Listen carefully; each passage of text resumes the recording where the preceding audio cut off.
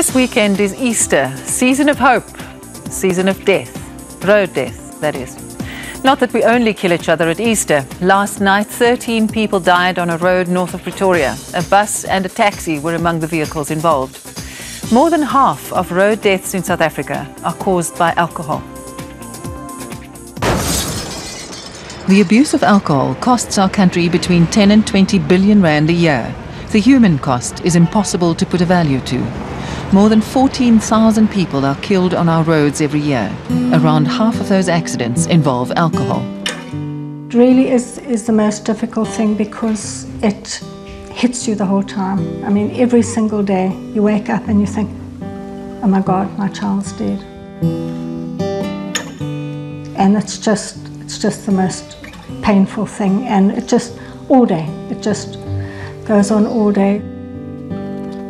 This heart of mine, it's yours to keep. I wear it about on my... Carte Smith lost her 23-year-old son Chaz in September last year. A lyric that I wrote in a song after Chaz passed away, which was, my life is shattered and it's your head that cracked it, because I mean, I remember, you know, how he died. When you're wide awake, suffering, and Mama always said I gotta use this. Chaz and bandmates Rory and Brandon had created Plush, which was beginning to make its mark on the South African music scene. The three were inseparable.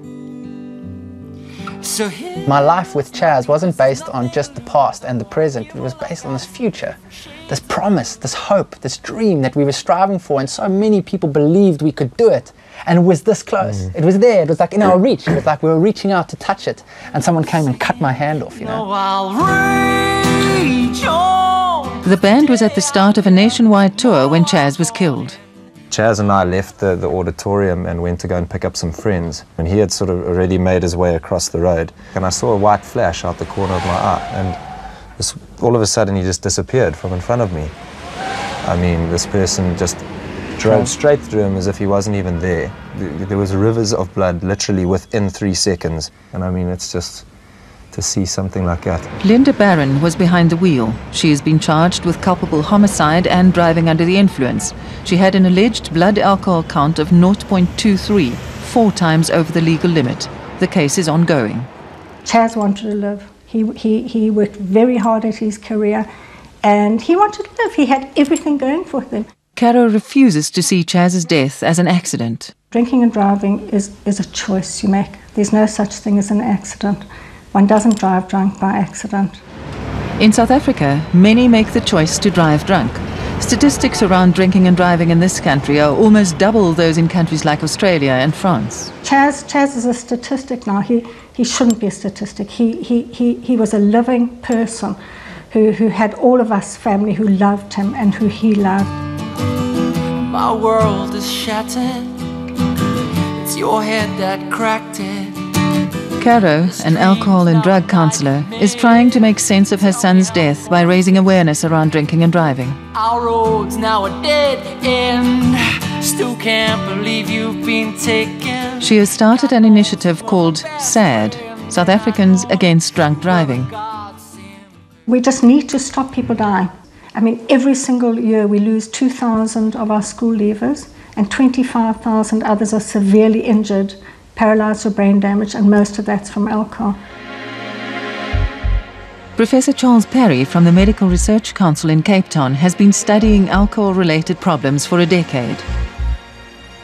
Well, research done in 2004 showed that 1 in every 2 persons fatally injured on South Africans' roads, 1 in 2 was tested positive for alcohol.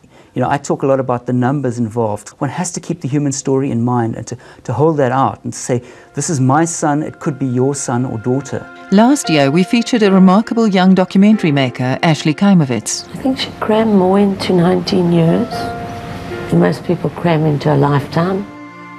She was killed by a drunk driver. No lights, no license. She was killed instantly. Ashley's schoolmate Romy Kruger and 12 other friends have joined forces with Caro as the Cape Town branch of SAD. They have created posters using images of Chaz and Ashley to drive home the message. And they're very hard-hitting and cutting, and they're personal. We want people to realize that it's actually cool to not drive drunk as opposed to the opposite. It's a message that Chaz's sister Philippa also drives home. I've had to grow up. I've had to suddenly realize that we've actually got to take responsibility. It's not up to other people anymore, it's up to us. And last year, you know, you didn't really see it as a problem because you never knew of anyone. All of a sudden, I've got to try and stop my friends doing it. You always hear people telling their wonderful, amusing and heroic stories of how they were so drunk. They can't remember how they got home, but they know that they just woke up in their bed the next morning. Someone like that killed Ashley, and that's not amusing or heroic.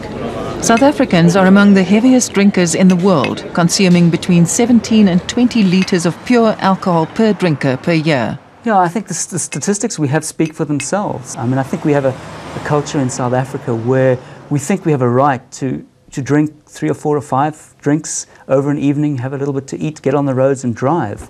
Whereas in fact, we're quite likely to be well over the legal limit for driving. 0.05, that's the legal limit. And you'd be surprised at how little it takes to get there. It's not an exact science, but for the average man, it's no more than 2 beers in an hour or 2 tots of spirits. For women, it's even less. I mean, everyone does it. You drink and you drive. You feel like surely you can do it, man. I mean, it's like, oh man, I know that there are rules and whatever, but that's for the guys that can't handle their liquor or whatever. But the fact of the matter is you make mistakes. No, I didn't think 2 beers was going to affect me at all. Ian Wenzel is an advanced driving instructor and go-kart racer. Last year, he participated in drinking and driving tests at Kyalami racetrack. When you got involved in these tests, what did you expect? Not much, actually. I was quite confident. We had 2 beers in a space of about an hour and a half. They breathalyzed us throughout the whole thing. 3/4 of the way through my first beer, I was already over the legal limit of 0.05. 2 beers sent him well over the limit, and Ian started the race with a blood alcohol level of 0.07. In sort of lap 6 or 7, the wheels really started to come off, and had a bit of an incident with the tyre wall and another tipsy driver. Eventually all my inhibitions sort of went out the window as well. I started to cheat a bit and try and take a couple of shortcuts. Despite efforts to cut corners, this ace driver came in last. Making sense of the test results is criminologist Lawrence Barrett. The person's depth perception was reduced by a staggering 43%. In different words, though he was still able to see a car was approaching, his ability to judge how far it was away was reduced by an amazing 43%. It is an answer as to why so many drinking and driving collisions are head-on collisions. They start an overtaking maneuver and have got no chance of finishing it. The degree to which your perception reaction skills are affected, I cannot understand why the law is still so lenient on drunken drivers. Stan Bezuidenhout is a forensic accident reconstructionist. He has investigated more than 6,500 accident scenes on South African roads. In the 5 years, almost 6 years that I've been investigating accidents, I do not know of a single case where the person that was arrested for drunken driving actually ended up doing jail time, which is a big problem in my opinion. Because at the moment what's happening, people are getting slaps on the wrist, saying naughty. And people say things like, but that's a first-time offence. And what I say, are we each allowed to kill one person? In Ashley's case, the driver of the vehicle has not been charged with driving under the influence. Blood alcohol levels were not taken at the scene. Why do you believe that he was drunk? According to witnesses at the scene and the paramedics and the people who were there first, they've said that he was drunk. If prosecution went ahead, the driver could be charged with driving without a license and culpable homicide. But it's been more than a year, and to date, nothing has happened. The whole thing, the fact that nothing's happened over a year later, it's just saying that it's okay. It's okay for him to have killed my friend, and it really is not. And it was okay for him to drive drunk because no one even bothered to test him. It's not that the laws don't exist, it's that they are not enforced. In South Africa, there seems to be a culture of acceptance. If you have guys like, for instance, one night we had an instance where the guy said, but it's the 5th time. Don't you guys have anything better to do? I mean, if he's been arrested 5 times, why is he still walking around? It's taken strong law enforcement and hard-hitting advertising campaigns in countries like Canada, Australia and the UK to bring down drunken driving statistics. Effective measures include confiscating licenses on the spot, a 0 blood alcohol level for novice drivers, and frequent random breath testing. For example, an adult male in Australia has a 50% chance of being tested in a given year. And in South Africa, you can go for a decade or 2 without being tested. Experts and activists agree that ultimately all roads lead to the Justice Department. Our repeated requests for an interview with Justice Minister Bridget Mabandla were denied. We understand that one of the primary problems is the law and that it's not being enforced correctly. But Caro of SAD is focusing more on that while we're focusing more on changing people's mindsets. I will never, ever, ever get in the car with someone who's been drinking now. And I'm so sorry that it's taken something like this for me to actually have to go to change. No, I'll reach on, 'cause today I'm here, but tomorrow I'm gone in. I will never see it coming. Go to our website if you want to know more about the campaign. When we come back,